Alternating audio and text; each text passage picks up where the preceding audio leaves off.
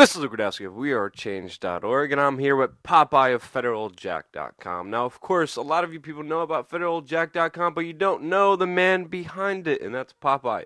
Popeye is also a vet, a 9/11 first responder, and he's here in South Beach, Miami, doing really good work. So, Popeye, we're here in Florida. What are the most important issues going on in Florida right now? Well, one of the big things I'd say is vote yes on 2 in November. That's medical cannabis. In fact, you were just talking to one of the canna moms today with me, Renee Petro, and her son would benefit from this. Not only would children benefit from it, veterans, old people, young people, everybody. Access to medical cannabis, full plant, not just one little specific type of oil made from that would only benefit a small select group of people. I'm talking full plant that everybody could get, glaucoma, cancer, epilepsy, stomach problems, full nine. So Proposition 2 is going up to be voted on. It's being petitioned. What stage are we in right now? No, it's full on vote. Okay. It's going to be a constitutional amendment. That means that 60% of the state votes it in, done. Yeah. Over and done with. And then medical marijuana is now legal. Yeah, it'll take like 6 to 8 months for the state to actually implement anything. Yeah. But yes, it would be legal. It doesn't mean that people can run out in the street and start smoking cannabis in the streets or anything like that. But yes, I bet there'll be many of those people celebrating that day. Probably, but it's a step in the right direction. I mean, this is a southern state. You've been down here, dude. You know, California is a very liberal state, and for them to legalize it when they did wasn't a big. I mean, it was a big deal because it was medical cannabis, but it was kind of expected. Yeah. This is different. This is a conservative southern gator eating, pickle law enforcement, gator eating, airboat riding. Not that maybe some of the airboat captains do smoke here or there, probably, but. You know what I mean? This is a hardcore Southern law enforcement. Yeah. Florida's really like a no-joke state when it comes to that stuff. They don't mess around when it comes to law enforcement, and they the war on drugs. Even though how much cocaine cowboys, how much cocaine through here in the 80s. But anyway, they don't mess around when it comes to that. So if we can get people in this state to take serious the idea of medical cannabis, dude, it's huge. It's huge. I mean, how many people will be affected positively by this? Especially the family, Renee's child that we met today. It's going to be another story that we're working on the other channel. But, now, of course, this issue is very important to you. You were, not only a veteran, but also a 9/11 first responder. You went through a lot of crazy stuff, to say the least. Now, medical marijuana could be helpful to a lot of people.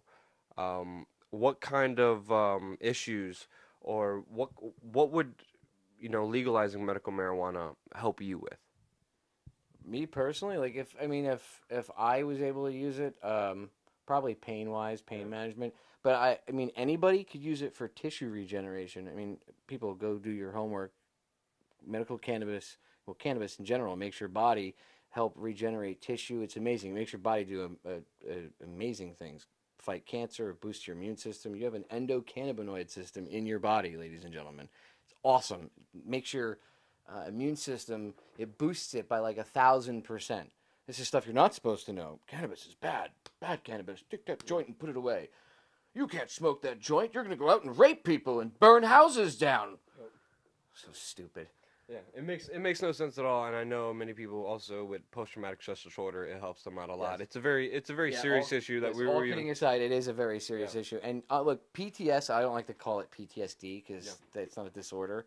First of all, let's get something straight. There's a big stigma about PTS. Okay, that people don't understand. They think that you have to be in a battle. Oh my God, he's a veteran. Look, he might have PTS. No, you could get in a car accident and have PTS. You could get mugged, raped, somebody in your family could die, a pet could die, you could witness a car accident not even being involved. You could be standing on the street waiting for a bus and watch somebody get in a car accident and be traumatized by it. Okay? That's what trauma is. PTS is an extremely normal response to an extremely abnormal situation. Yeah. And what these young men and women are coming back from seeing in Iraq and Afghanistan, and let's put the morals of the war aside for a second, that's a normal response of what their body is going through from what they witnessed and what they went through, being in a war zone, being in constant worry and constant fear. So there is so all that other stuff aside, looking at them as human beings is important. Stop looking at soldiers, sailors, airmen, and Marines like they have leprosy all of a sudden, because that's, the media is scaring everybody. Oh, mental health.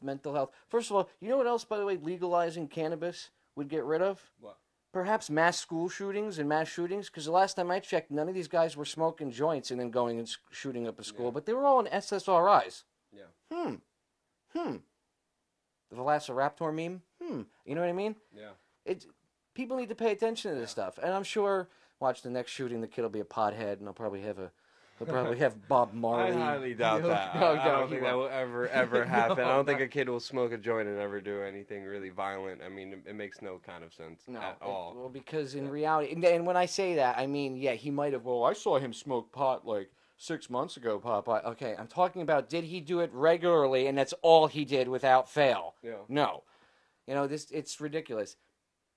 People need to look into Rick Simpson. People need to look into how to make cannabis oil. If it's in a state where it's legal, I only recommend it there for legal reasons right now. Anyway, expertise legal advice here, guys. Pay attention, close attention. Legal advice here. Seriously, look into it. If you have a loved one that doesn't believe in it, tell them to look into it for themselves. I lost my mother 10 years ago, all seriousness, to cancer. And if I could have gotten her to sit down and listen to this stuff, although I didn't know, I knew a little bit about the health benefits, but I didn't fully understand what I know now. If I had the knowledge I had now, and I could go back and get her to sit and listen to it, I might have been able to save her. But I can't. That's not a possibility unless I master quantum physics and learn time travel. Maybe in the future, not right now. I'm a little bit busy trying to save the world with you and everybody else. So we'll get there when we get there. But I can at least maybe save somebody else from going through what I went through. My mother didn't have to die at 55. She was young, dude. I mean, how many not even... I see people now in their 30s getting cancer. Yeah. I just saw a 16-year-old kid die of lung cancer. What? Insane, yeah. What? Cancer rates are just skyrocketing, and then the medicine that could also help people, and it's, there's scientific studies that says it prevents cancer and deals with cancer and does so many amazing things against cancer. The government is just holding the patent on and says, we have something that will cure you and help you, but it may hurt our cash flow, so screw you. That's exactly what they're saying. There's no medicinal value to it, yet they have a patent on it. Yeah. For medicinal use. Purposes, yes. Yeah. Guys. Yeah. Makes no sense at all. Now you've been running Federal Jack for how many years now? Go back to about mid 2006, end of 2006. Because I remember first, coming down to Miami, meeting up with you guys. We did some activism. A lot has changed from 2006. I mean, it's been 8 years already? I saw those videos a few weeks ago. Oof.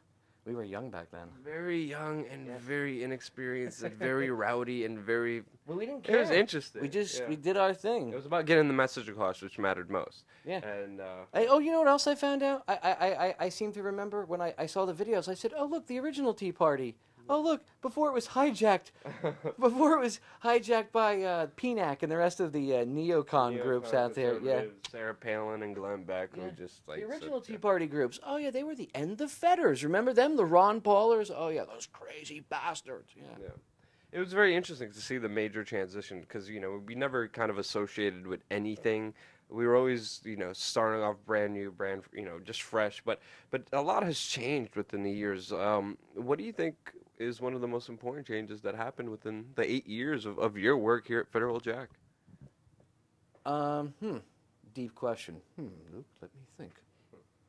I would have to say one of the most important ones would probably be the radio show. I mean, everybody was always asking me to come on their shows for interviews and stuff, and I would end up blabbing because I have so much up here.